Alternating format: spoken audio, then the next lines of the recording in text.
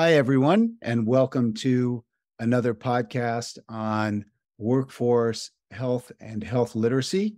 My name is Seth Serxner. I'm the Chief Health Officer at EdLogics, and I'm so excited today to welcome a friend of mine and someone that I have been working with for more than 20 years. Carole Mendoza is the Vice President of Benefits at Voya Financial. And Carole, you and I, as I just said, we've known each other a long time. I've followed your career path, but maybe give the audience a little bit of your background and how you've kind of wound up where you are today in this really, really exciting role at Voya. Yeah, thank you, Seth. And yes, now I feel older than dirt. Over 20 years. My goodness. Yeah. So how did I get here? I think like so many benefits people, I fell into my work in this role. I started out as an admin at one of the consulting firms, one of the big consulting firms, and moved on to become an analyst and then a consultant. Then quickly moved over to the employer side and really never looked back. So over 20 years in benefits, primarily on the health side at first, but then started taking on retirement and then global responsibility.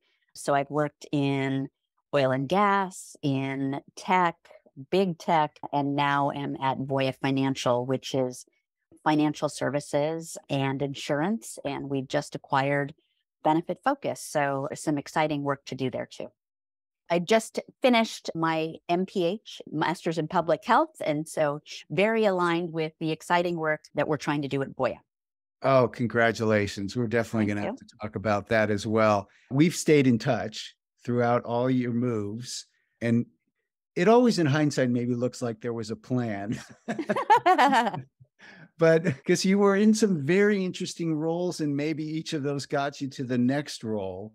Were you always kind of thinking about something that was the kind of place you wanted to work and the kind of role and contribution you wanted to make, or was it just a little bit of luck? I think a little bit of both. I have always been interested in going someplace where I could have an impact, where I could do something interesting.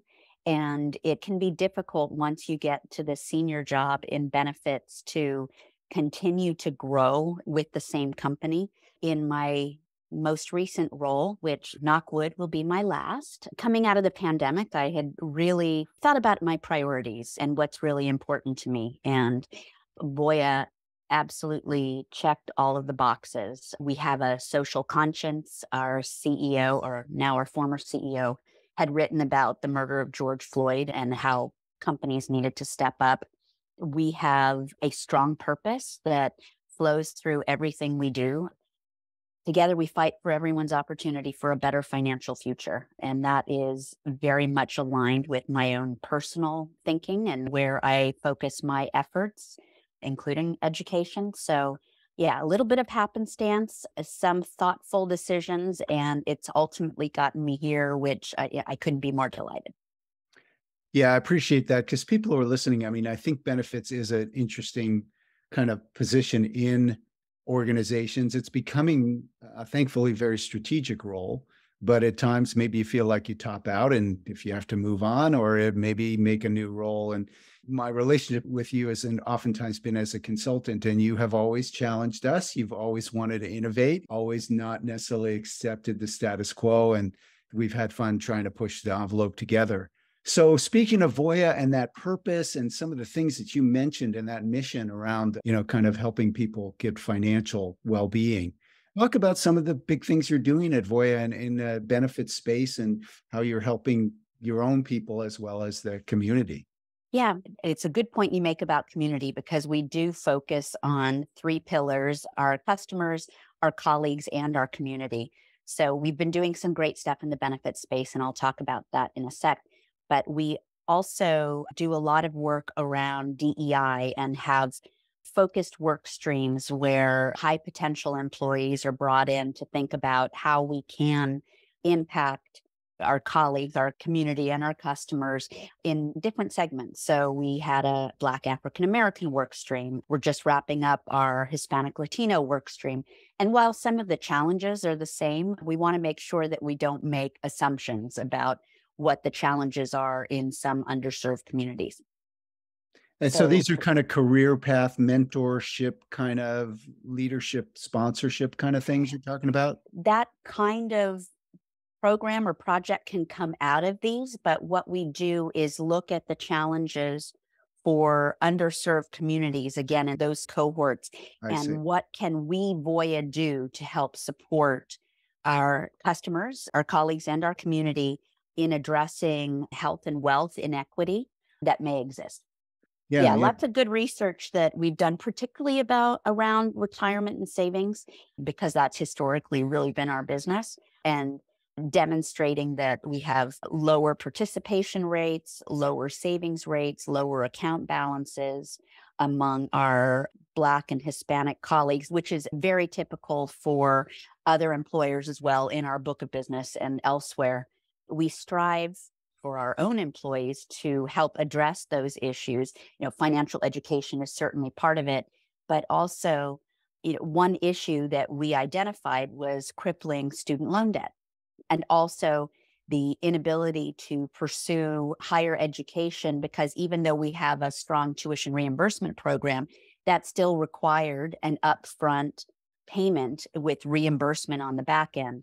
So a couple of things that we did last year were to introduce student loan repayment program, where we have a combined cap for tuition reimbursement and student loan reimbursement, where up to $5,250 a year, tax free, is available to you to pursue your education or Wow. to pay off student loans in the past. Yeah, again, it's tax free, and in addition to anything that you pay on your own.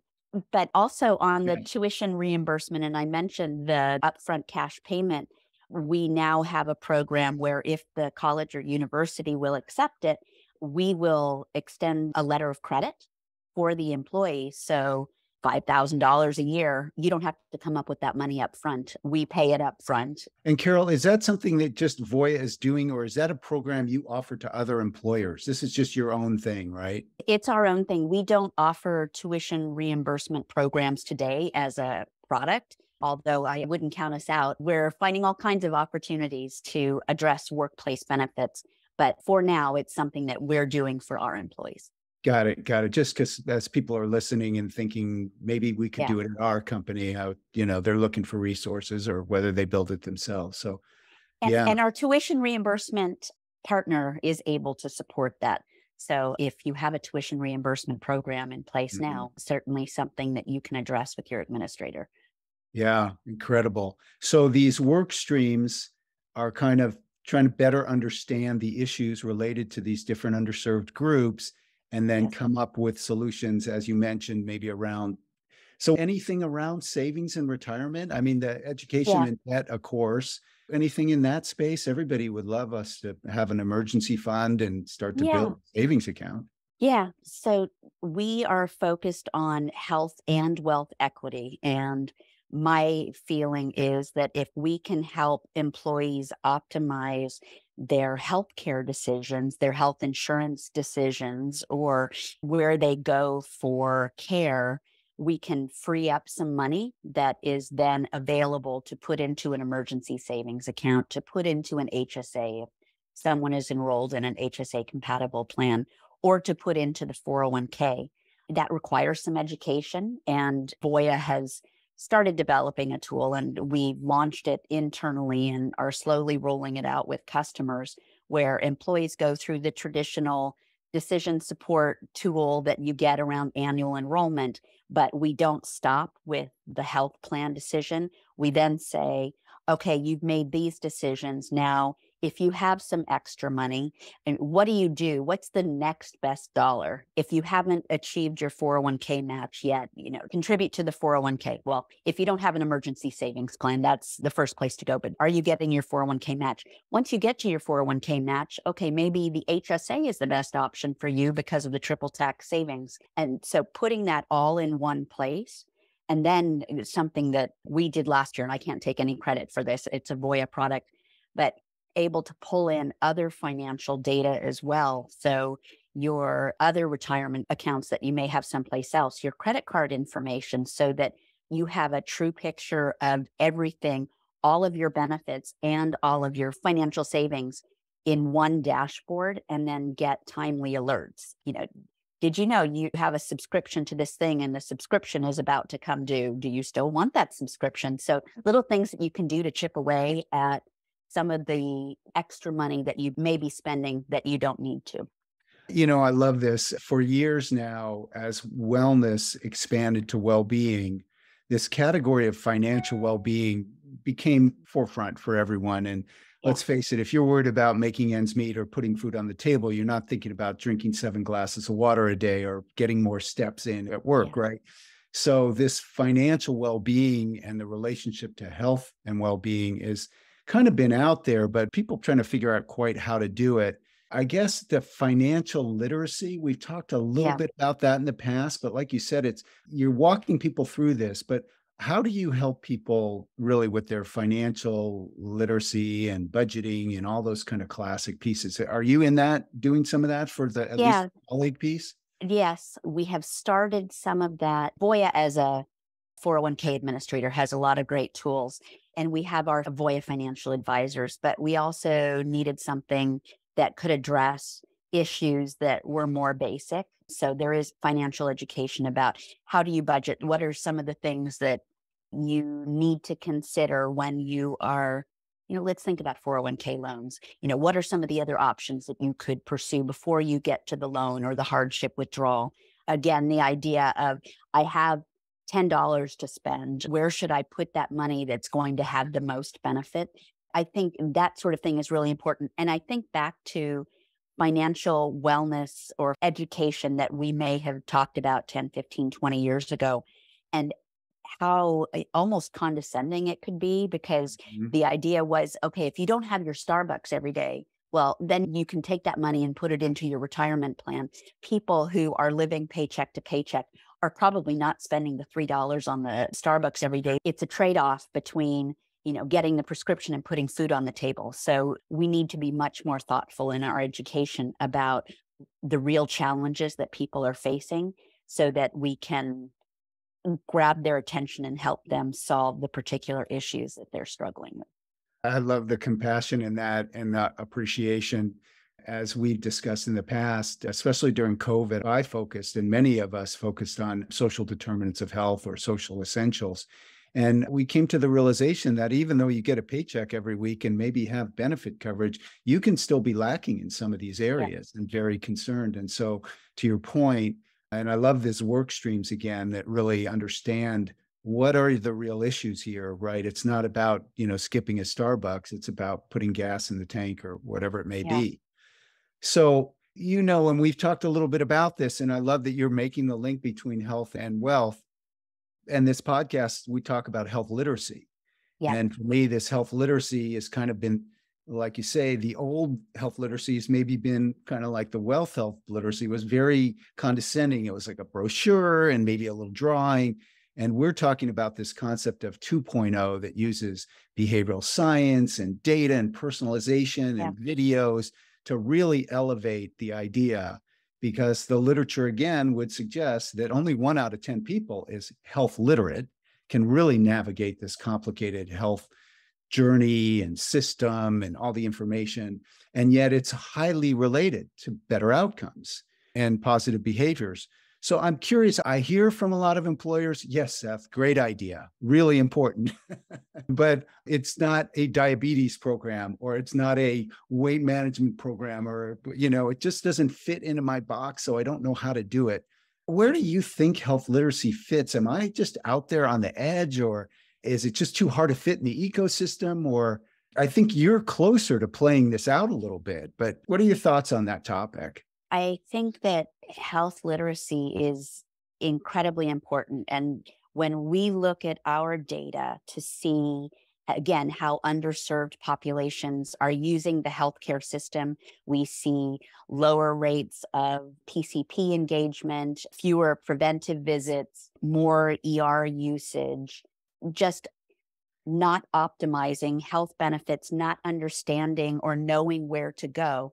And I think that employers tried to address some of the cost increases in the system, 10, 15 years ago with high deductible health plans. And we expected that everyone was going to be a better consumer and learn how to navigate the system better.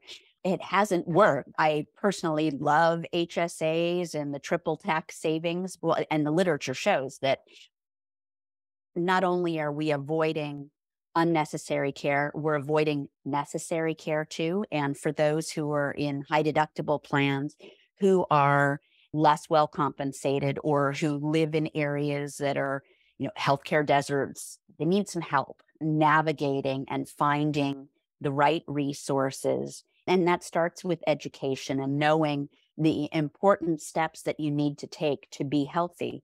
And then linking back to my passion around health and wealth, if you're spending more for healthcare now, that's less that's available for Exactly. savings and Yeah. retirement. And then similarly, if you are less healthy now and deferring care and not taking care of yourself as an active employee, you are going to have higher healthcare costs in retirement. So more of that precious nest egg that you've saved will go to healthcare expenses. So there are things about the wealth piece that Mhm. are not tied to health, but I think the better job you can do of taking care of your health now, understanding how to navigate the system, understanding what you need to do can help you in retirement in so many ways. So maybe that's a little bit of a good motivational message to the colleagues, as you say, to say, look, it will help you now, but it will help you later if you Yeah. start to take care of your health and if you kind of make some of these informed decisions. I guess the question, just as you raised, was when we went to HSAs, but even before that and all through it, we put a pretty big burden on the individual and the Yeah. family to figure this out. And we've done a bunch of, I call them stopgaps. There are a number of good advocacy companies out there and health plans try to do some of that, but it's a real hand-holding thing, not a teach a person to fish Yeah. kind of story.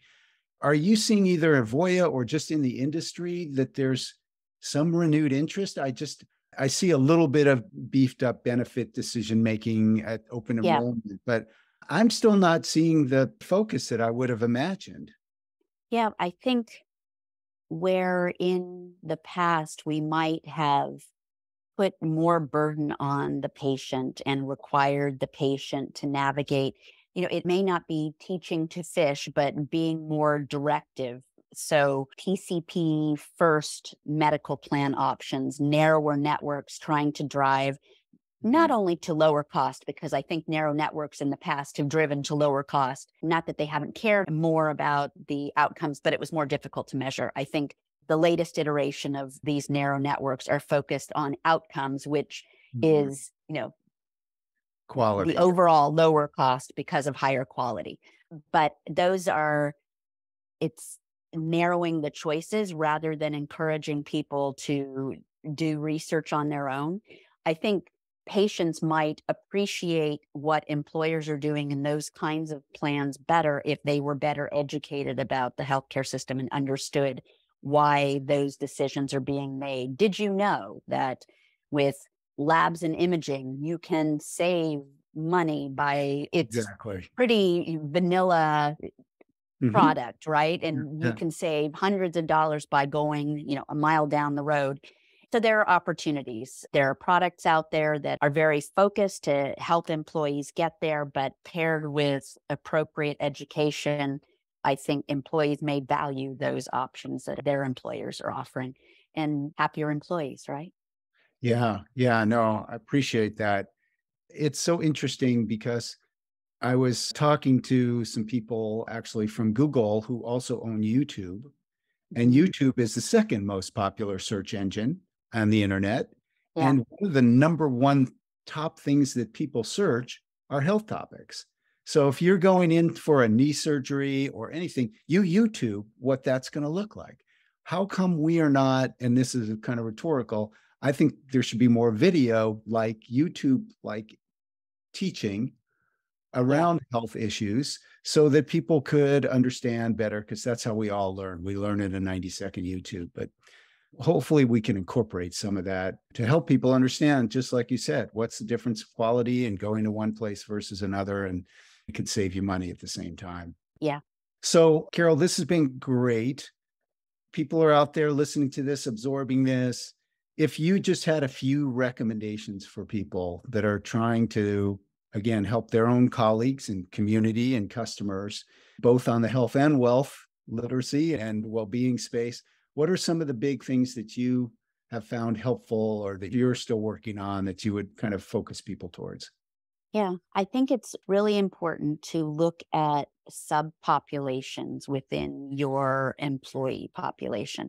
Benefits by design are offered broadly to your entire workforce, but that doesn't mean that there can't be tweaks to plan design to help address issues that exist for some groups within your employee population. So a couple of examples of things that Voya did last year that are around the edges, but still help to support employees. After we looked at our data, we're covering doulas under the medical plan because we know that maternal outcomes can be much better, especially for our African American colleagues when doulas are available and in the room. We're covering gender affirmation treatment all the way through all of the WPATH guidelines. It's a small segment of the population, but it has a tremendous impact. And then we're covering behavioral health that is out of network as if it were in network to help address access issues. So again, back to the idea of digging another level down in the data to understand the particular challenges of subsegments of your population so that you can address those issues through plan design.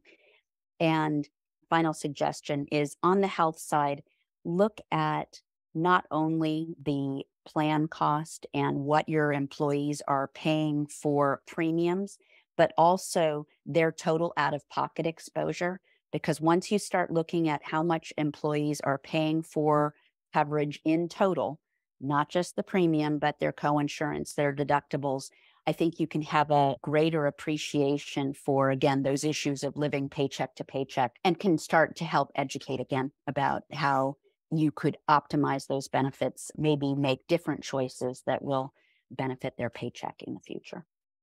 So helpful. And if people didn't notice, Carole's all about the data. So she starts almost all of her comments with "and the data" or literature or whatever. So I appreciate that. I really, again, reminding us about subpopulations. A lot of people are focused on age bands, which Yeah, is another way to think about it. But we are also, to your point, whether it's race, ethnicity, gender preference, all these different kind of subgroups, so important. And then total cost of care. yeah, Absolutely. How are we doing on total cost of care? And yes, the employer burden's important to the employer, but it's also important to everyone, the total cost. So yeah. great insights, Carole. Thank you so much. I really appreciate you taking the time, and I just feel so lucky to reconnect with you. So thanks for sharing all that today. Yep. Delighted to chat with you. Thanks, Seth. Thank you, everyone, for taking the time to listen.